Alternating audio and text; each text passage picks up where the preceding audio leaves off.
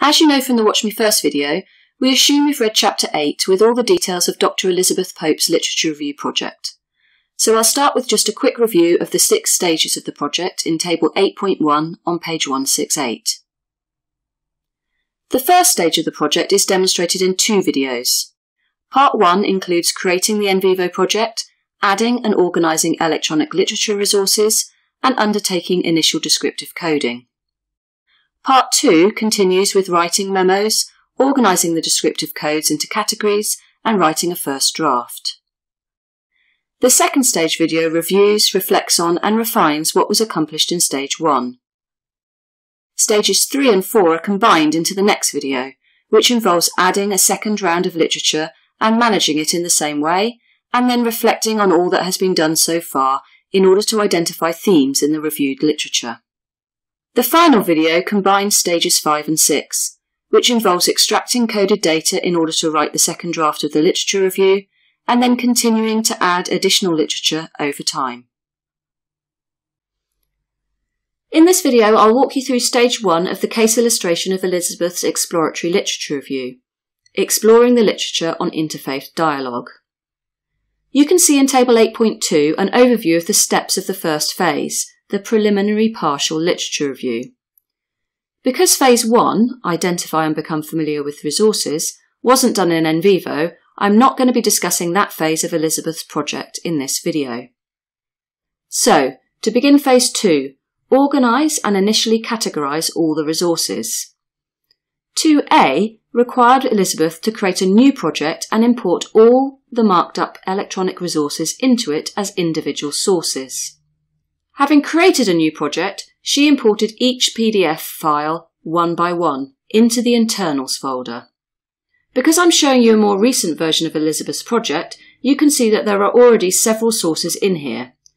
However, I've downloaded a new PDF to add to the project to show you how that's done. You can either import PDF files using the relevant icon in the Data menu, or by right-clicking in the empty space of a list view, which is what I'm going to do, and choosing Import PDFs. This file by SNAR has already been renamed according to the naming convention that Elizabeth used for all her sources, which is author, year, and then title. When I click Open and then OK, the file will be imported into NVivo. Doing so one file at a time, as I'm doing, gives us the opportunity to alter the source properties, such as renaming, adding a description, applying colour and so on. But I'm not going to do that now. I can always come back and change source properties later on. Elizabeth's next step was to record the full citation and abstract for each piece of literature in a memo that's linked to the source. Because of the way Elizabeth named the sources, when there are lots of them in a project, it's easy to find the one you're looking for in the list view just by organising it alphabetically. To link a memo to this source, I can just right-click and choose on the Link a New Memo option. I'll name it using the same convention, so it's easy to see which memo corresponds to which PDF source. The process Elizabeth went through in order to add the citation was to first bring up the article in Adobe and organise her screen so that she could see the article and NVivo at the same time. She then found the information about the article and added it to the memo using the APA citation requirements. I'll just do that by copy and paste. The next step was to put the abstract and keywords into the memo as well, and she did that by copying and pasting from Adobe. You'll see that when you do that from Adobe, hard returns are inserted at the end of each line. This is just a formatting issue. Elizabeth didn't particularly like it herself, so she went to the effort of just removing those hard returns before moving to the next step.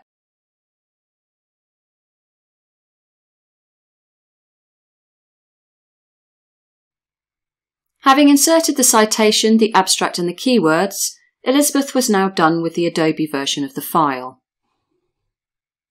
and with the memo at this point.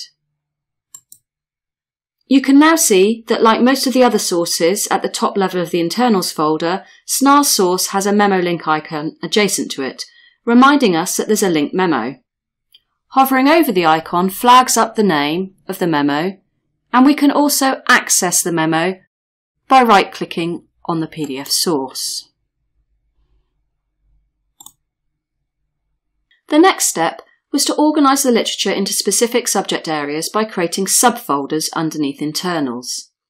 Elizabeth did this simply by right-clicking and choosing to create a new folder, and then giving it the appropriate name.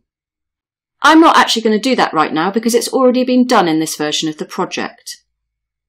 I can see that there are subfolders underneath the top-level internals folder because of this little arrow icon here. Clicking on it reveals the subfolders. SNAR's source is an empirical study on interfaith dialogue, so it fits into that folder. To move it into that folder, all we need to do is to drag it from the top level and drop it on the folder. When we now choose the folder, we can see that SNAR's source has been moved into this folder along with 13 other sources that are already there. I can see that there are a total of 14 sources by looking at the status bar at the bottom left of the screen. Elizabeth organised each source into folders in this way, so that in the end every source was stored in one of these subfolders, and there were none left at the top level of the internals folder. In the first phase of Elizabeth's project, when she initially did this, you can see in Table 8.2 that she created 9 folders. What we see here is the result of editing them down in a later phase, so that she ended up with only these 5 folders organising her literature resources towards the end of the process. Next, Elizabeth wanted to apply relevant descriptive codes to references within literature sources and to take notes about them. So I'm going to open up SNAR's source and show you the process that Elizabeth went through. You can see that the highlighting that Elizabeth had previously done in Adobe has carried over when the source was imported into NVivo, and as she discusses in the Chapter 8, this highlighting served as a roadmap to inform the descriptive coding. When coding in NVivo, it's often useful to have coding stripes on view so that you can see nodes appear in the margin area, so I'll just turn those on in the View main menu.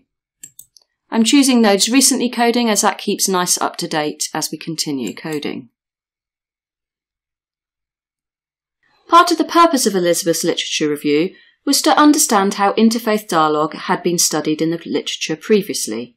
This meant that she needed to capture and reflect on things like research questions, purposes, methodologies, modes of analysis, and so on. So this statement highlighted in yellow represents part of the purpose of this research. So if Elizabeth was going to code it as such, she would first need to select the reference, and then one way of coding is to right-click over a selected reference. And you can see that there are various coding options to choose from. For example, we can code to recent nodes if we've used nodes already in this work session.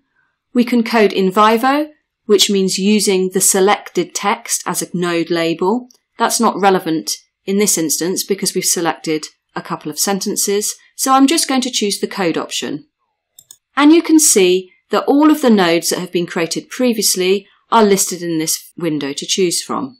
The node that's relevant to the selected reference is Empirical Studies Interfaith Dialogue Research Purpose, so I'm going to find and choose that one. But note that you can also create a new node at this position. Once I click OK, we'll be able to see that node appear in the margin. I'm just going to go to the main nodes area to show you where all these nodes are stored. You can see that lots of them have already been applied to references across many sources. But I also just wanted to show you that you can also code references by dragging and dropping, as well as by right-clicking like I showed before. So for example, I can select a reference,